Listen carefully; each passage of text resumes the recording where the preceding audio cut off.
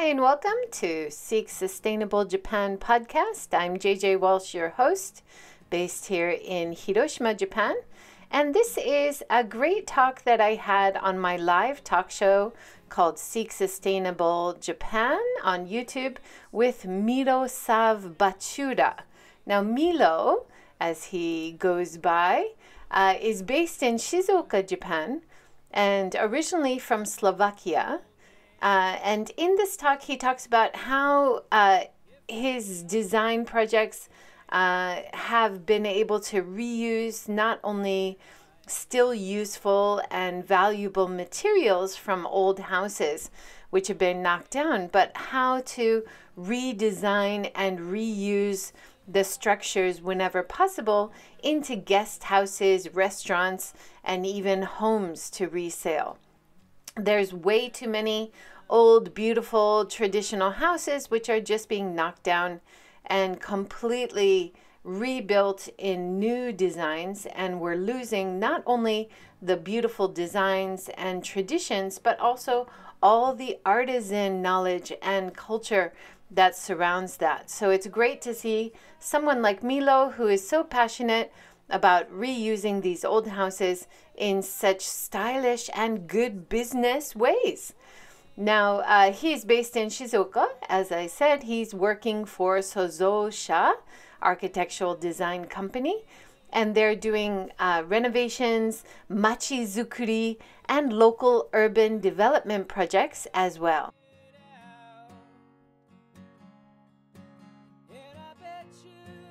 And today I have the pleasure of welcoming Miroslav Bachura. How did I do? Quite well. It's Miroslav Bachura. Just call me Miro. That's easier. Good morning. Miro. And I met you first at the Minka Summit, I think the first one 2 years ago. Yes, and every time I see you at the Minka Summit, you always cheer me up. You make me laugh, but you're also full of insights. And you helped me do some short videos when we were at the beautiful 2M26 design thatch house. And they were really popular. And so I'm so glad you can join today. Right? You surprised me with that.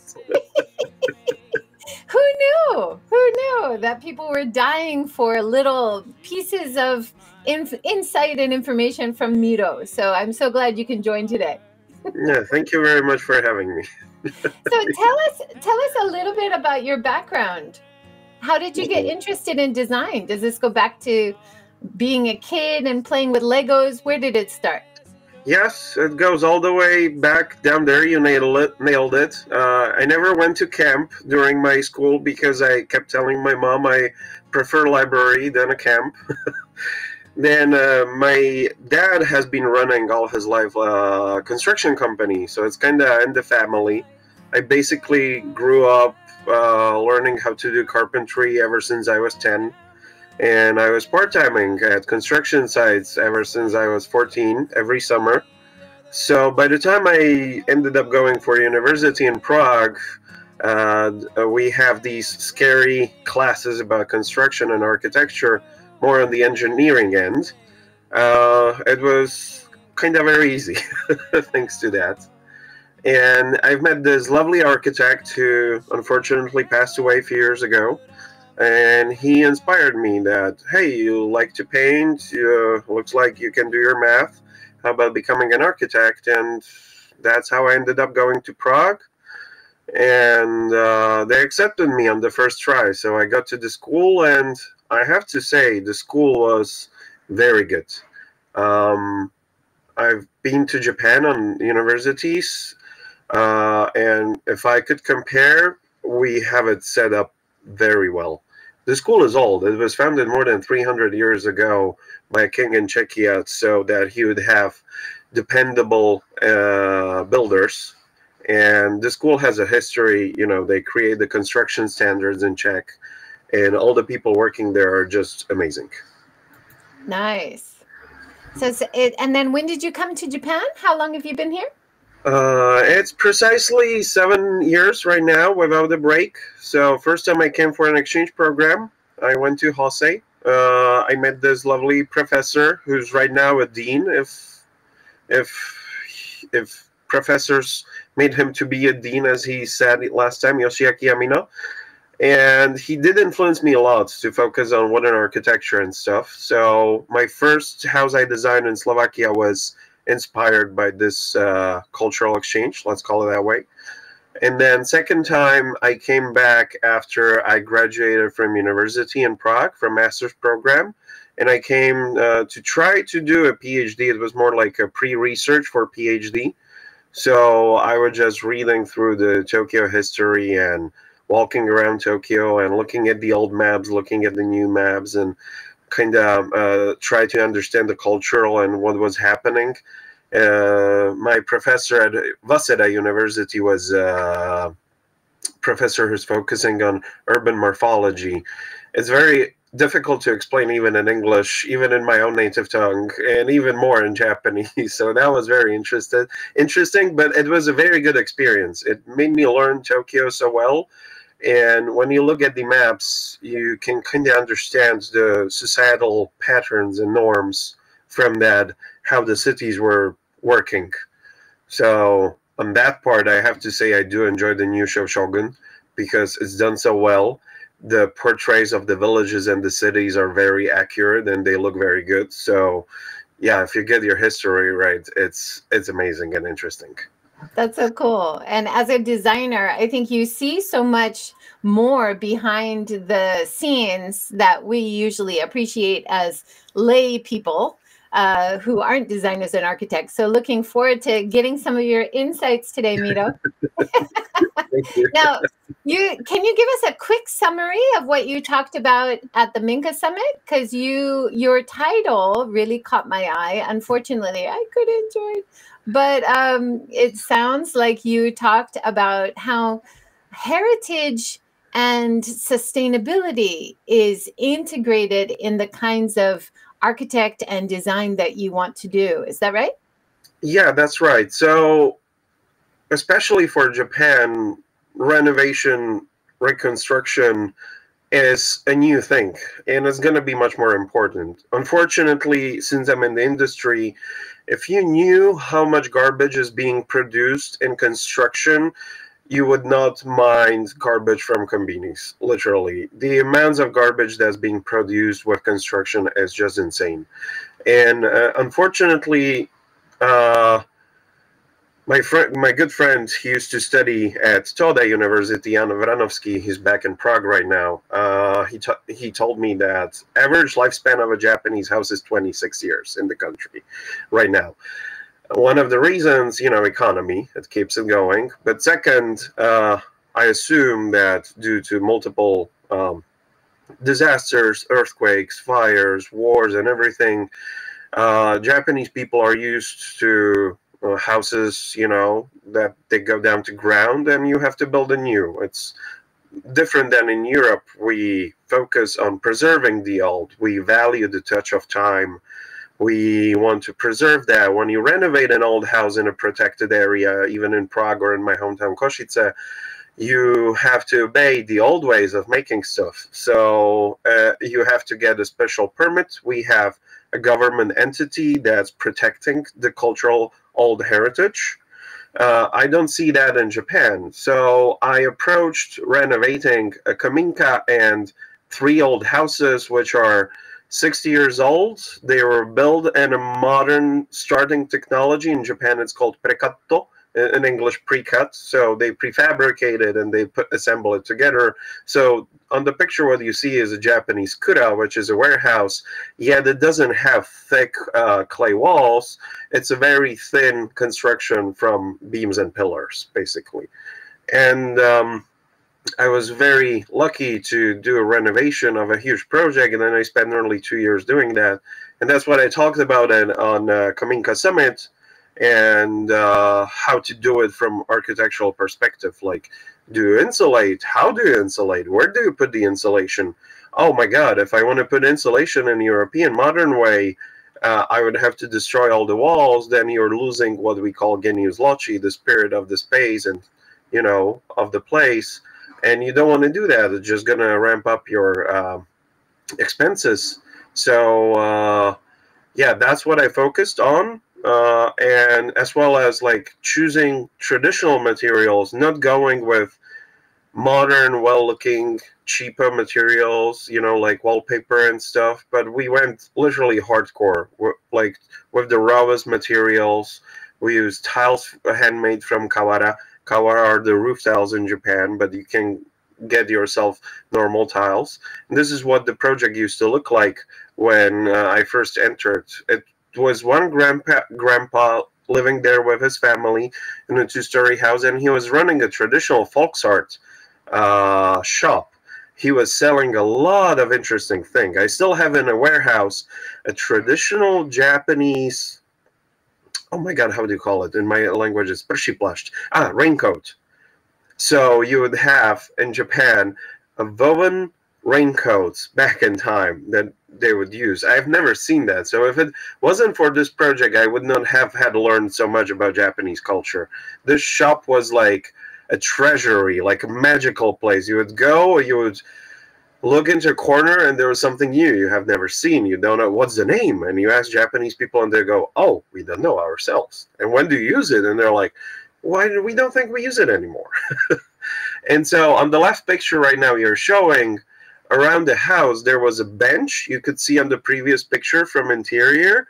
And when we tore down the bench, you could see that clay pattern that looks like desert on the left page. And that's basically in Japanese like honegumi, which goes for skeleton. That's the base foundation of a clay wall. And you don't have many places in Japan when you can see the foundation of the earthen clay wall. You can see what's on the right picture on the top part when it's already finished. You keep adding layers and layers and layers on that. So when we did demolition and we found that, I was like, oh my god, we need to keep this. This is very pretty. It's a nice detail. We sealed it off with transparent glue so it doesn't fall apart and it holds up well. And then we've spent good 3 months making samples of plaster to try to find the plaster that would fit well with the interior. So that was in the previous picture. And this is a picture from a bathroom where you have the dark handmade Kawara tiles. You have Japanese Towadaishi. You have two types of stone. We got the bluish stone in Japan that's very good for bathtubs because it holds up well. And there's one more kind. I forgot the name right now. It's not Tawada. What is the other stone? Do you know? No. There's a different one. It has small pieces of wood inside, and they're going to pop out. So that's not recommended for bathrooms. And then just Japanese, you know, cypress, hinoki. And it smells amazing. I try to preserve as much as we could. Do you also try to source domestic wood? Because that's a big issue, is trying to bring back a lumber industry that's actually profitable. Because a lot of forests need thinning, but I think we could have another conversation about that. Yes. Yeah. I used to work in a previous company, that was prefabricating wood for construction. And so the wood shock in Japan was very bad. One of the reasons why it was very bad, 80% of construction wood in Japan was imported. And when wood shock happened during COVID, less than half started coming to Japan. And that was, and it still is, complicated because you don't have enough lumberjacks, you don't have enough sawmills, you don't have enough drying machines, you don't have enough plants.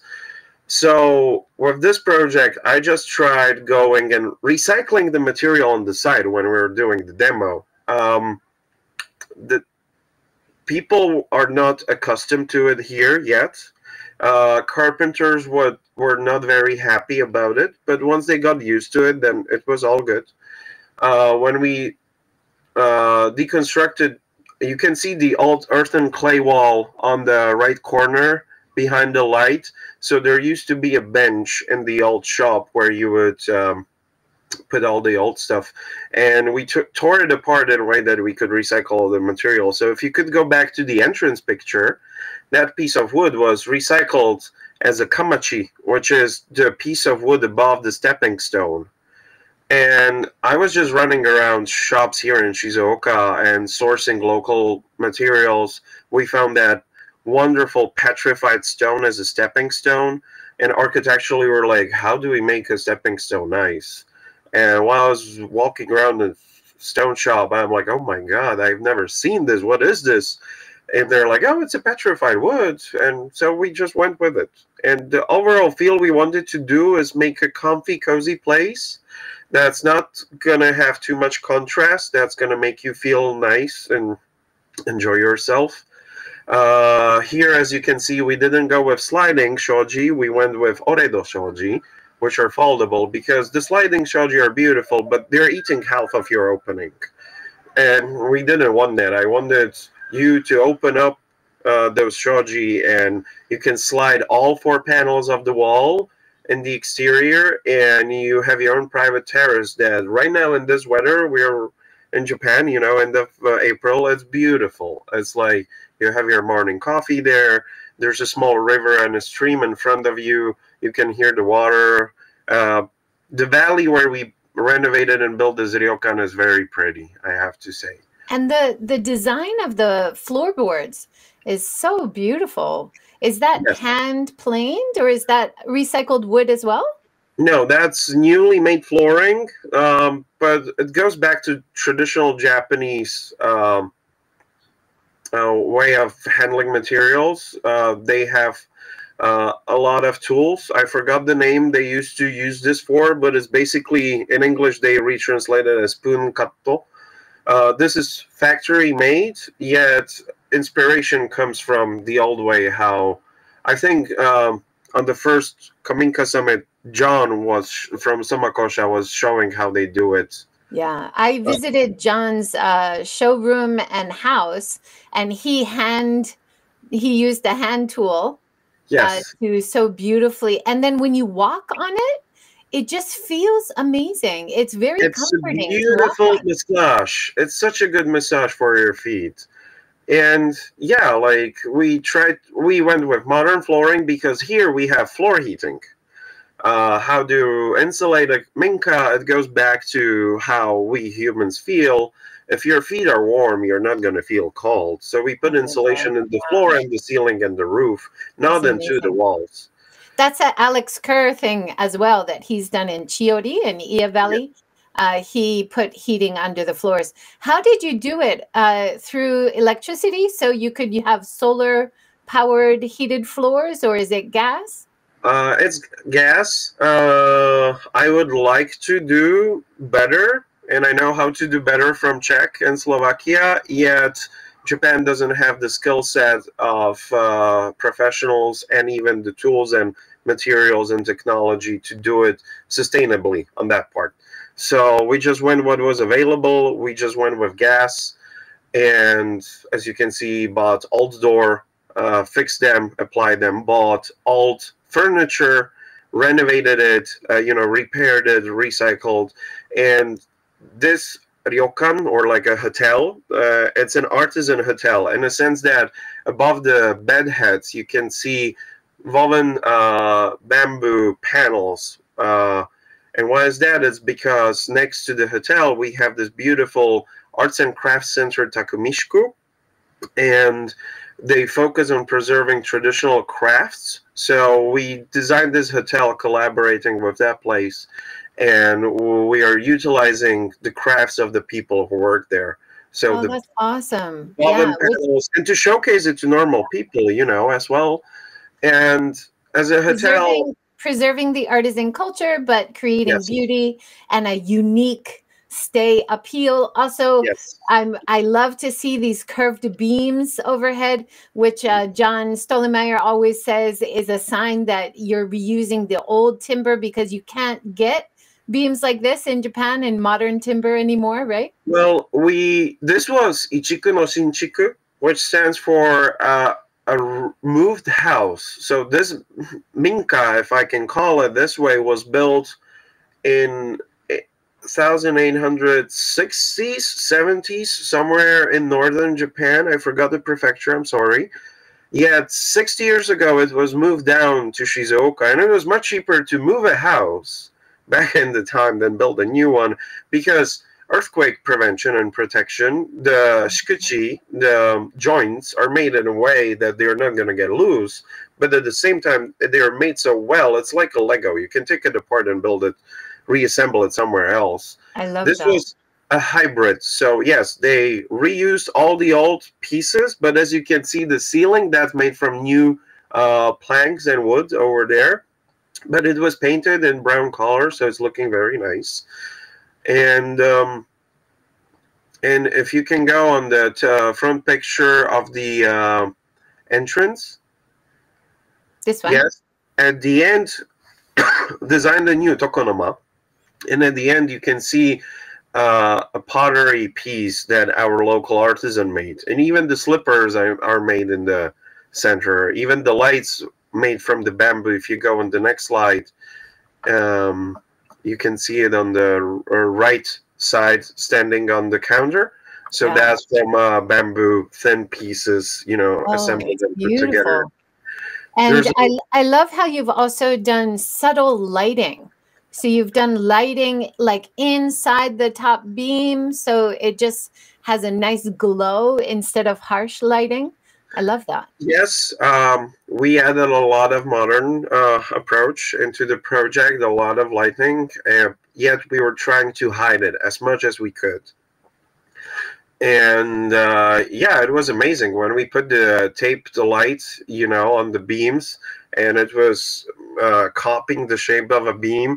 Then I had to find a plasterer who's going to make mekakushi, a small plaster wall in front of it, because since it's bent and naturally you cannot find a material to create like a cover, so the light doesn't go directly into your eyes. But yes, we paid a lot of attention to interior lighting. And then we showed the stone that you used in the bathroom, but also to point out you're using the wooden bathtubs. I love that. We found this awesome maker in Fujinomiya. He makes amazing work. It gets even funnier. He's the head builder for Kengokuma. He's creating and patenting construction details. I went to his workshop. Amazing. He had 1:10 scale, all the famous projects of Kengokuma there still sitting, and he's like, I had to create this detail to build it. It was lovely to chat with that guy. I love that. And then straight through the bathroom is the sauna, is it? That's yes. So we went with sauna in every room. It had to be built in from scratch. We went with hinoki, the Japanese cypress. It smells beautiful, looks gorgeous, and it's made in a way you can see a small window at the end of the sauna, so you can see the mountains when you sit inside. And added a wall pan window towards the bathroom, so where you sit there, you can see your garden from the opposite side. I think I have a picture on the next slide if you go. So beautiful. Over. I just want to point out that in the bathroom area, you don't see any single-use plastics. That's fantastic. That always just immediately decreases the value for a lot of international visitors. And of course, it's more sustainable if you have wooden things or more reusable things. That should be the aim. Oh, yes. This is the bathroom? Beautiful. Yes, this is the view from your sauna, and you have your own private small garden with a freshly planted tree. It's going to grow nice and big and create a nice shade. So you go out, you chill there. And this is the old fence. We had a lot of fence around, about 140 meters of fence. And at the Minka summit, as we were saying, only the samurai were allowed to have fences. And then not the fences, the gates. The gates. Yeah. It gets even funnier. I get a lot of Japanese people going like, we cannot believe a foreigner designed it. So I went back to basics. I went to my books. I learned the Japanese, patterns of carpentry, and I kind of designed this gate. And then I went to my carpenter, a very beautiful old guy, and I'm like, is this good? Is this how you build it? And he's like, yeah, this is how I do it. It's good. It's good. It's good. Very nice. And I love that at the atelier of 2M26, how they did the beautiful roof on the chicken coop as well. Yes, yes, they are doing great work over there, and they did a lot in the last 2 years. They really did. They So did. this is the back of the house. It's No, this so is the beautiful. entrance to the main shop, Okay. and I just kept it the way it was. The original approach, small stone pathway, the old door. Uh, we tried not to touch the exterior if we could. Look at It's those long beams. Is that original beams that you That's reused, or original. So in Shizuoka, you would have a Shizuoka castle. It's funny, Tokugawa Ieyasu is from Shizuoka. We have a small private nikko hidden here, a gem tourists don't know yet about. And you would have officials and people with power living downtown. Then you would have a second secluded village by the sea where you would have mistresses with kids and second wives. And this village was for people with, this was for head families of the farmers who had a lot of power back in rural Japan. So a lot of houses up in that village and mountain are beautiful, and it's a close community. The very good thing for that village which happened is that you don't get a permit to build a new building. So a lot of it got preserved, and population's getting older. So unfortunately, people are passing away, but it means I'm going to have much more work because we are acquiring more and more of these old houses and going to renovate them more. just beautiful? So most of the projects for the old houses is to make guest houses. Are you also doing some restaurants? We'll see some of Yes. the We are projects a doing bit further. restaurants. We're doing We're gonna make an amusement shop or like an entertainment park. Right now, we're building an onsen. There was an onsen they tore down in Shizuoka a few years ago, and I implanted an idea to my boss, and I was like, "Hey, how about we get that construction of the roof? It's beautiful, all the huge beams from wood." They would put it into chips, and they did one building essentially. We were able to acquire that construction, and right now we are recycling it, and we are building a new onsen. It's going to get done, I think, by end of August. I think we're opening in September. So we're doing a lot of good work when it comes to like renovating the village. But yes, there's not much housing yet, but eventually it's going to be. But the village is so beautiful that, it's going to become what we call in my language skanzen, which is like a village museum, basically to show you what it used to look like before. We have an amazing chef that cooks dinner, or if you stay with at our hotel at Ryokan, it's, oh my god, the food. If he was in Tokyo, he's gonna have at least 2 Michelin stars. It's that good. The guy the guy is amazing. It was my first time having a tuna heart in Japan. You can get those, but only local, what's it called, fishermen Yes. keep it for Yeah. themselves. Oh, wow. What are we looking at here? So this is more behind the scenes of the construction work? Yes. So we started with demolition. As you can see on the beam on the left, it was recycled beam already. But when you have so many openings in the beam from the horizontal beams from the nuki in a pillar like that, in Japanese they call it, it's like the damage on the section. So if a lot of wood is missing from that, you kind of should put new wood inside, because when earthquake happens, it can snap. So it depends how many openings a pillar has that is going to hold or not. So we did the demo. We found out that this is an irregular house. It's a Minka built in a modern style. This was two types merging in. I had a professional specialist for structural engineering come, and he focused on Minkas, and he was like, I have never seen this stuff. This is new for me. We struggled a lot how to structurally strengthen this building so it's safe. We did brainstorm a lot, and it did help. I worked as a structural engineer in my previous work. Those were the two slides before. And as you can see, you have the Sujikai in the next picture that's kind of bracing, the walls in between. But you would have at the same time the Tsuchikabe that was very thin. It basically had no meaning. It has no structural integrity in this house specifically. Other houses, that's a different topic. And so it was very interesting for this project. And we started doing demolition, and that's how renovation goes. That's how we do it in Europe. Before you design anything, it's very good to open it up and see what's inside. And the building is going to tell you, oh, you cannot do this, or you can. And it told us. So then a lot of people right now, there's this huge boom, right, about get your Minka, do the IKEA. So if you go back on the previous slide, please, I highlighted the structural pieces. These parts hold your Minka. Do not open holes there. This is not a place where you put your ducts into. This is a place you do not touch. This is a structural framing part of construction, and the earthen wall braces your house. And then you have nuki, which are the horizontal, with the pink part.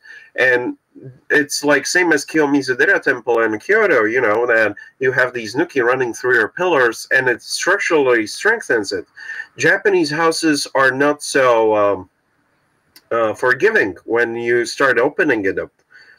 That's what I focus a lot in my talk, that people, please, before you do anything to your old Japanese abandoned house, and before you open it up because I want open space and stuff, no, get a professional who's either licensed or it's a carpenter who understands their craft, and you need to have that house checked, because you cannot open up a Minka the way you want. It's dangerous, and you're investing so much money to renovate a property that you're going to damage yourself because, I can look up on YouTube and know how it's done. Guess why we have schools for structural engineering, and it takes years to get that knowledge. Right. And we when we renovated our place, we've done it 3 times with 3 different companies. And the last time we had an older guy who founded the company, and he went through the house and he looked at all of our beams downstairs, and he said, you need another beam here for structural integrity. He knew the layout. He could figure it out. And you just need people who are willing to go through the details, right, and get it right for you to make sure it's more earthquake safe. Especially, we have lots of earthquakes in Japan, but you want to live in your house for a long time, so it's worth getting professionals, right? And it's not that expensive, in my opinion. No, and there's a lot of skills you need to learn. Like, I was in a structural engineering office for 2.5 years. I did structural engineering for more than 60, nearly to 70 family houses and shops and restaurants. I understood the craft, yet there are still things I still don't know even today. It's very complicated. It's not just about, I'm going to strengthen it here. It's about the balance of the power flow, from the earthquake. There are certain rules which make sense. You cannot cheat physics. So this is my plea to everybody wanting to go into renovating, kaminka and abandoned houses. Always get a professional who understands the craft, because I'm sorry, YouTube is not going to teach you that on that. Yeah, and when I interviewed Uberto and his wife, and they renovated an old house in Fukuoka, and they were one of the speakers at the Minka Summit as well about earthquake safety. And they found someone who was knowledgeable about old Minka and told them to take off the additions that were made in the 80s. And I think a lot of people who buy old houses will find that some of the additions which were added actually make it less structurally sound, right? And do you know why? I love this topic. I love my physics, but it goes back to you have basically 2 patterns how you can strengthen houses in Japan, and one is the modern way and one is the old way. And old Minkas and temples, they shake differently during an earthquake. You're supposed to hear the sound of like this smoosh, slow, like ooh sound. And in Japanese, they call it henke. So it's a plastic deformation through the time during an earthquake, and that's how the house survives. Modern houses go like shaka, shaka, shaka, shaka. It's like shaking because it's connected to the foundation. And if you strengthen in a modern way in an old kaminka, it's not going to work. There's no way how you can do your math on if it's going to hold or not. And what may happen, that the new power load you're going to put on your beams and pillars is going to destroy your joints, essentially. And that's why, as you said, take it off, the additions in 80s. So you're going through the pictures right now of the kura. It's not the traditional kura, you know, a warehouse, thick walls. No, this was a very thin construction. Our beams between first and second room, if you could go back, were completely rotten. We had to exchange so much of the house. The foundation beam was rotten here in the bathroom part. So we had to jakiapu, like jack it up, lift it up, the building, exchange the rotten parts. We opened up windows to have more light. You know, kura, it was dark. It was a warehouse, no windows. And we created void spaces so you can get more light, you can enjoy it. And as you can see, there's a new, on the left picture, there's a new beam that was DIY connected to the old beam, because the old beam was so rotten by termites that I could stick my finger inside like into butter. It was crazy. Even my demolition guys were afraid to take it apart. They were like, oh my God, this is going to stand? Like, we're afraid to walk on these. Oh my gosh. Yeah. Brett Rasmussen, who's doing some renovation projects in Ojika in Nagasaki, talks about that when people come to get his opinion about how they can renovate, and he just puts his hand right through the beams and he's like, this is not good.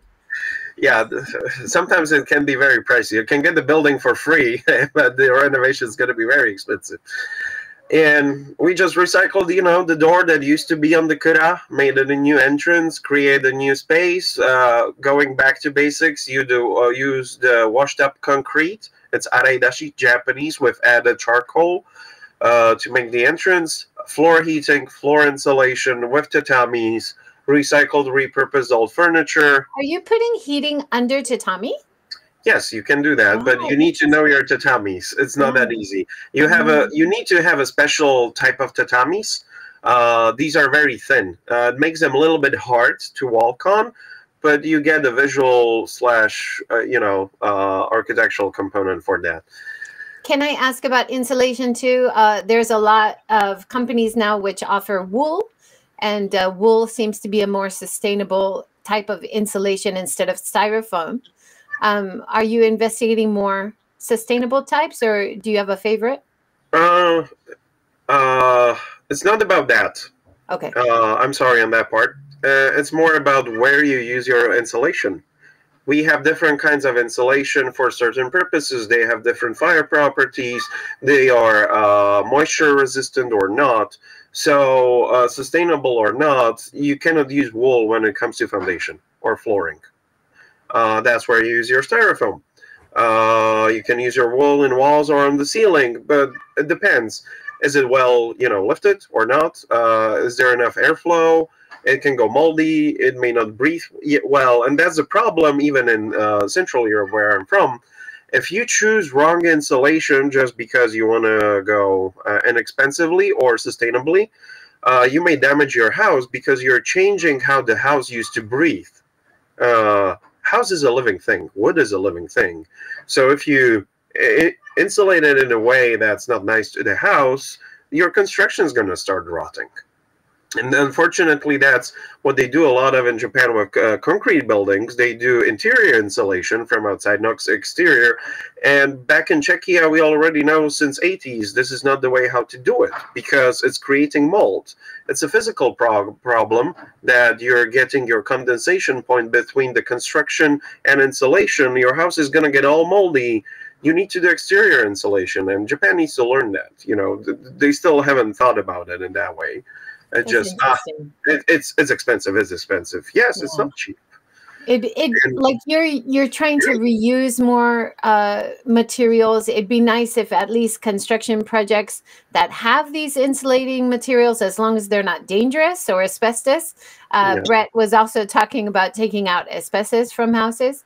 That if we can reuse safe insulation materials, that would be another way, right? It would be a way, but then people are lazy. It takes much more time and effort to recycle stuff. So unfortunately, in Japan, it's easier to throw it away and use new material. I was very adamant on this project. We were trying to recycle as much as possible. Carpenters are not happy about that. They were like, oh my God, this takes much more time and effort, But here, this bathroom, I was not only working as an architect, designer, I was working as a site manager on this whole project. So later on, I was fully in the process of how you manage construction. I had to buy materials. I had to watch out my builders. I had to be there with them to show them how to do it. This is the two-story house you're showing right now, where the guy who moved the Minka used to live at. We didn't have to change much, but we had a lovely artisan do the traditional batik you can see right now. This is chazome. This is not aizome, which is the indigo. This is made from fermented tea batik. Oh, it's beautiful. Which is very traditional for Japan. And if you look at clothes of farmers, perhaps in the Shogun, they got that historically right. Most of people either wear shades of brown or shades of blue, because there are two ways how you could make clothes back in the time and dye them. So we had an artisan to make these lovely, batiks on the fusuma, on the sliding doors, and it just looks mind-blowing and real. It's gorgeous. But yeah, in the bathroom, I had them put insulation everywhere, European style. And you can feel the difference in winter when you're walking on the tiles, that the floor isn't cold. It's not sucking out your energy from there. So yes, like, use insulation for the floor, and you see it just gets so pretty when you don't use stainless steel grits everybody's using for the showers. We just made it from hinoki. Yes, there were a lot of issues how to connect it well, how you do insulation, how you ventilate it, how to hide the lights and all of that. But it's solvable if you think about it. And this house, you can have up to 8 guests. So we designed your own private big sauna and a big onsen inside of the house, so you can enjoy it. And that's why even the kitchen is made in like a party style. You have a bigger kitchen with a counter. You can stand around, play a projector video or movie on your tokonoma wall, and yeah, try to play with light to make it, nice. So when people come and stay, they enjoy something that's traditional but modern at the same time. And here we were getting rid of certain pillars on the construction, so you can take them out. But I've been doing the math myself. I don't need a professional. I know how to do it. If you do it on your own, always get a professional to tell you how to do it. So we had to reinforce with a new beam connected to different pillars so we could open up the bathroom. Otherwise, in the bathroom picture, there was a pillar right in the middle. But that was interesting. And here you have flooring in a house where you have neda put in diagonal way.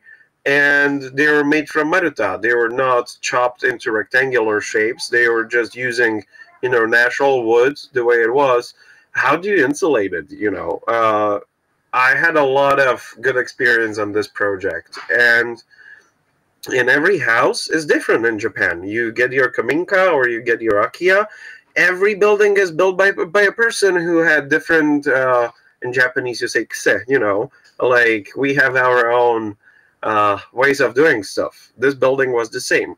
And here we are putting down the insulation below all the concrete around bathtubs so it doesn't lose heat when you fill it up with water. And then after this, we had to waterproof it. And yeah, this was something I was talking about on the presentation. In Europe, we have energy certificates. You know how well your house is insulated, how much energy it's going to consume, how much energy you're going to lose. You can calculate that if I'm going to put this in this much insulation, it's going to cost me this and this much, but at the same time, I'm going to save up so much more on the maintenance. Japan, unfortunately, doesn't do that still, yet. It's the last country from G7 that doesn't have it for newly built buildings and renovations. And when I keep telling everybody that on the bottom picture you have these two things, that foundation's insulated or floor is insulated, if your house maker shows you the picture on the left, on the bottom left, with insulation on your foundation from interior, run away. They don't know what they are doing. Unfortunately, in Czechia, people are very specific about that. They know how to do insulation, real energy, like zero energy housing. Japan still needs to, focus on that and do it much better because it's not sustainable. And we're island country. You need to import stuff. They go like, yeah, but Miro-san, you need to import insulation and stuff. I'm like, yeah, but you're an island country. Isn't it more expensive to import stuff to make energy? and waste it, it's like insulation is the answer to even what we had in 2 years ago. We had the shortages of electricity because the summer was so hot and everybody turned their AC on, and TV was like, oh, we don't have enough electricity, please don't turn on your ACs. And then moments later you would have a Ministry of Health going, oh, heat stroke prevention, please put on your air conditioners. And they came up with this idea to put solar panels on the roofs of all Tokyo houses. I think it's going to be effective from next year, right? That's not a solution. That's just, a painkiller on the problem. The real problem is insulation insufficiency. The houses need to get insulated. You're not going to win against the heat in summer or against the cold in winter. And you're going to put your floor heating in your house. Oh, I have floor heating. I don't need floor insulation. Basic physics. The heat is we've got some great comments I want to fit in. Thanks, AN on YouTube. Congratulations on your beautiful work. Here's a question. Renovated abandoned homes in Japan have been trending on TikTok, social media, but I think he continues. Can you say if Western influencers are doing a service or disservice in renovating homes in Japan? So a lot of your projects, you do use traditional techniques, but you're using insights from your experience and training in Europe. Do you feel like there's a fusion is the best strategy? Well, we're not going to be able to preserve all the abandoned houses, right? In Japan, a lot of are going to go down to ground. As Toda-san told us on the Minka summit in Shinchiro, they are trying to renovate Minkas as fast as possible, but 4 times the amount is being torn down to the ground. Depopulation of the villages is the problem. So I wouldn't look at the question from a perspective from service or disservice. If you can renovate it and utilize it and find a new purpose for the building that's abandoned, why not? When it comes to Japanese culture preserving, the style, the design, that's what I do with my architecture. If you're just going to DIY renovate your house, I wouldn't think about it from this perspective. You're doing something that's sustainable, like renovating. It's much better. It's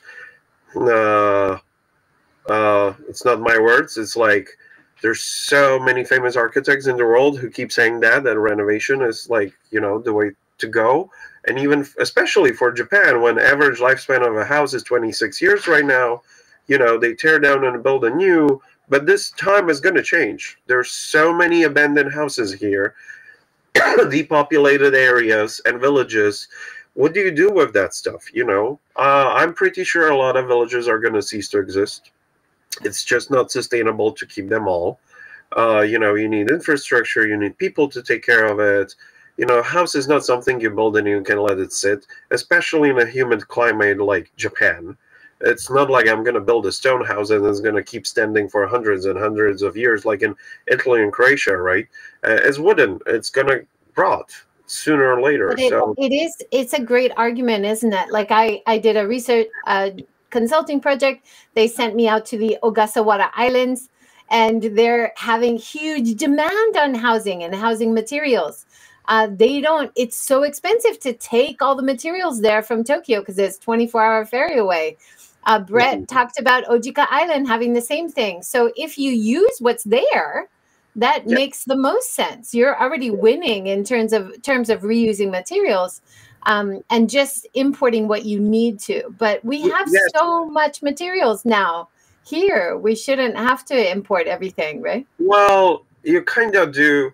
Woodchuck in Japan was bad because when they're finally getting over it, a main factory for making plywood in Japan went down to ground due to a fire. So, there's much more behind that. And for construction, you need a lot of material. Even my buildings, even though I did renovation, the last 2-story house had the least touch of construction in the house, yet we used so much material. Like, people don't realize, yes, if you can outsource a lot of stuff, renovate and reutilize, true. But in many cases, stuff is rotten, stuff is in bad condition, it wasn't used properly. So I would say be reasonable. Be even reasonable with the way how you recycle and what you recycle. If you can DIY everything and you have the time to recycle everything, sure, yes, do that. But I work with professionals, with builders, with carpenters. Nobody has the time. So even though I try to recycle and renovate as much, you need to make it in a way that people are not going to get angry at you for forcing them to do stuff they don't want to do. You need to find a balance on that part. Like, yeah, you need to import stuff on the island, right? But even suggesting it. Every time I do a renovation project, I always say, can we use local wood? Can we use wool? Can we use natural materials? And just putting it out there, because a lot of them say no customers care about it. Well, yes, we do. Well, but you need to communicate that with your builders and see if there are options, right? A basic thought in Japan, oh, I never thought about it. This is the basic answer I get a lot. They go like, oh, we've never thought about it. Even the onsen we're building from recycled construction right now, I was like, what are you going to do with construction? Oh, it's going to go to scrap, down to chips and burn. And I'm like, how about reutilizing? Oh, we didn't think about that. Let's have a look at this project again. This was, you call it the Fuji project. Is this in Shizuoka? It's so beautiful. Yeah, so this is all called Waraku. It's the craft in Waraku. I think I sent you a link for that. And it's 4 houses together in one site. And you as a client, if you come here, you're going to get your own house to stay at. Only one house is split into 2 sections, and that's the main one, the main Minka, because it was a little bit too big. But I made sure that our acoustics are done in a way that you're not going to cause any trouble to anybody. And yeah, this is the Fuji building where the owner used to live at. And the Engawa, the garden, it was so pretty. We just kept it the way it was. Like, there was no work needed to be done. The sliding doors you just showed in the picture, we didn't do anything with them. We just re-put the new paper on that. It was finished the way it was. Like, some of the houses are in a very good condition, and some of them are not. Some of the houses don't even have the sliding doors, the Fusuma anymore. So I was running around local places here and scavenging for old sliding doors. Had to renovate them. Some of them are rotten, some not. Then you get your hands on them. But it gives you what we love in Europe, the touch of time. Here in Japan, anything new they would build, they would just paint it. So it's going to look the same as the old stuff. So European approach is, Central European is not. And this is a restaurant we did in Shizuoka city. It's a yakitori restaurant called Hanamura. We wanted to make it niche, like the owner wanted that way. This is the bamboo woven panel and the door that gives you beautiful, transparent, like feeling when you walk in. And hinoki counter, black charcoal added secco walls, and this is very interesting. This is in Japanese they call it gara. These things we put into a frame because they are used to batik kimonos, and they come in sets of 6 or 8. And so I got my hands on a full warehouse of old gara to make kimonos, but they're going to go to trash. So we just keep them for now, and this was the first initial thought to recycle them, put some LED light behind them, lit it up as a wall, and, breathe new life to old, beautiful, handmade Japanese material, just, to use it. And it gives you a different feeling, like. I love it. And the bamboo art is so beautiful. And that's from Shizuoka, around your... Yes, that's from Shizuoka. I'm being told it's very traditional for Shizuoka Prefecture. So in the Arts and Crafts Center we have in Takumishiku, you can actually take a lesson, and you can make your own, like a lantern or a bag or whatever you would like to do. And, like, it's beautiful. It takes so much time and effort. But I love these bamboo things they keep making here. Like, it gives you a beautiful vibe for the interior. Absolutely. So beautiful. I love how you're always thinking about light and natural light in your projects, as well as natural materials like wood and supporting local artisans like the bamboo makers. It's really, really nice to see. Well, when it comes to light, I got influenced a lot by the architect who inspired me to become an architect. He loved light so much that he used to put huge skylights everywhere. So basically, our family house back at home is made in a way you don't need to turn on any lights if the sun is up. And I tried to put as much windows everywhere, even in the hotel. In your bathrooms, you could see that there's so much glass, so much exterior light coming inside, because all Japanese houses are dark. You know, I even went down and did the effort. I put the thin, tall window on the left. And my builders were like, why are we doing this? And I'm like, please, just do it. And in the morning, the light that goes into the interior, they just love it. This is a new project I've been working on recently. This is a city sauna we just finished in Shizuoka. It's a rental space. You're going to rent your own private sauna with a living room, TV, local awesome craft beer and stuff. And I think this may be the first sauna with a glass ceiling in Japan. So that when you walk in, you can see the sky, you can see the city through the window. We use magic mirror, so you're not going to be seen from outside. It looks like a mirror from exterior from the city, but you can sit down and enjoy the city.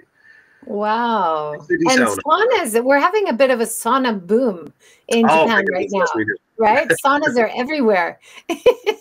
More than hot springs or sentos. It's just sauna life everywhere. It's good. You know, Japanese people work a lot. So after work, if you go to sauna and get some rest, like, why not? You know? Yeah, I love Uh, it. And that window there, I wasn't able to upload the video, but you showed me how you had some wooden panels coming across the window. I have hidden blinders inside of the construction, so when you lit up the light in the evening, that's if you have light inside and a magic mirror, that's when you become seen. So people won't see you from exterior. We have hidden blinders there, and they're gonna slide in and basically give you privacy. Very cool. So you got any, besides the sauna project, you got anything, other exciting things you can give us a little hint about coming up for Well, you this year? I have two gigantic new Minkas coming up. Looking forward to renovate them. And right now, I've been playing with this idea because in the village we cannot build new buildings; we can only renovate. I have this Mikan Soko, which is a tangerine warehouse for storing tangerines in Japan, and I cannot tear it down. So I'm gonna preserve the roof and the structural construction, and I'm gonna build a new house inside, and we're gonna make a small private library for people to enjoy it. I always saw on internet, you know, in Spain, Italy, or Croatia, Greece, when you have like old, falling apart stone houses, they refit the exterior walls and they build a new house inside. So, inspired by that, I'm gonna do the same, but with wood here with the Mikan Soko. That's gonna look very fun. And you like sustainable architecture, right? So maybe a topic for a different talk. I got invested in working with the city office on urban planning here. Finished a Machizukuri project. They're going to renovate our street where our office is based. They're going to put electricity down under the ground. So I utilized that change, and designed a new street profile that's going to be more pedestrian friendly, less cars, more trees, more greenery, more natural penetrable surfaces, not everything concrete. And next upcoming project maybe even a bigger urban project here in Shizuoka. And if it goes well, yes, try to design a city with a lot of canopy, you know, like green trees and stuff. Because unfortunately in Japan, you don't have much trees inside of cities. They're being chopped down. The official told me that, oh, but you have leaves falling on the ground It's mindokusai, it's pain in the ass for us to clean up that. So what they do in a lot of cities, unfortunately, they chop off the branches with the leaves before the leaves shed, just to have less work, yet they don't understand or are not even knowledgeable about how much cooling effect the tree has as one city. They don't know, unfortunately, their data and the trend, as far as I know, with officials from Shizuoka prefecture, is that get rid of trees in the cities, which is not the way to go. Like, Oh, if you it's plant... just awful. And this is happening all over Japan. Yes. Oh. I think officials at urban planning offices need to get re-educated. They don't know a cooling effect of a tree. In Prague, if it's scorching hot summer and a street goes nearly to 40 degrees, the streets that have beautiful green trees, huge trees, we're talking trees that are as big as 4, 5, 6-story house, they cool down the street by 6 to 8 degrees. You can feel the difference. We know it works, right? And Alex Kerr is also talking about this at a lot of organizations and government. We all need to be talking about it. Let's keep the trees, make more trees in urban areas. We are already having the warmest spring ever. It's going to be a really hot summer. We need to be planting trees everywhere. Yeah, I know. Essentially, to educate certain people, I told them that it's you urban people who are responsible for people's heat stroke, because you don't design enough trees in the cities, you chop down the branches, you keep them small, thus you have a heat island, you're not cooling it down, so people spending electricity or getting heat strokes essentially is on you, in my opinion. But Milo, do you ever do anything with green roofs as well, to help, like, have greenery on, like, the shed roof or the side roof? Would love to. You know what every professional in Japan will tell you? Oh, that's expensive. Unfortunately. Like a garden on the roof. I love that idea. Answer is it's expensive. That's why I love what they did in Hedderswick Studio in Tokyo, the new develop they did, and I see the trees around. Dealing myself with local authorities and people who are in urban design, I can see how much effort they put in, how many not even compromises they had to do the exact opposite. I assume they went like, oh, we're going to do this, and if you don't give us a permit for this, we're not even doing anything. They did amazing work on that, and these things need to start happening all over and around Japan, because summer's gonna get hotter and hotter here, Absolutely. Well, thank you, Miro, for joining and sharing so many beautiful, wonderful, more sustainable, natural insights about how we can redesign, how we can create these beautiful projects. Keep up the good work. Thank you very much. Thank you for having me. Thanks, everyone, for joining. And Milo, I'd love to have you on again. Let's dive into another topic you know so much about. Sounds good. We could do real zero energy housing, or sustainable urban planning, or like modern. I have a great friend who's doing amazing work in Belgium, who's a professional urban planner. He knows how to do that stuff. So definitely looking forward. That'd be awesome. Keep up the good work as well, JJ. Thank you. Almost 500 episodes. So we're going to hit 500 sometime this year. Oh, maybe congratulations. Have a big party. Yeah. All right. Thanks so much, Mito. Thanks, everyone. Have a good day. And come and visit in Shizuoka. I would love to. Yeah, it looks beautiful.